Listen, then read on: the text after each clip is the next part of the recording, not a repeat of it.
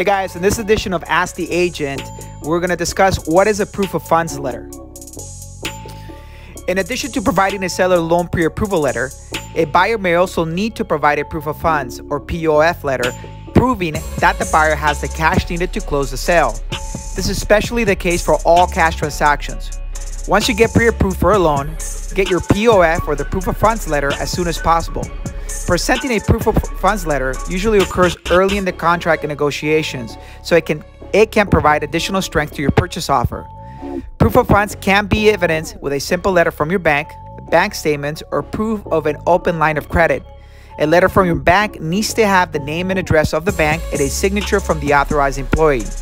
A proof of funds letter is often required when the buyer intends to flip a house or is a short-term investor who is using hard money funds to close the deal.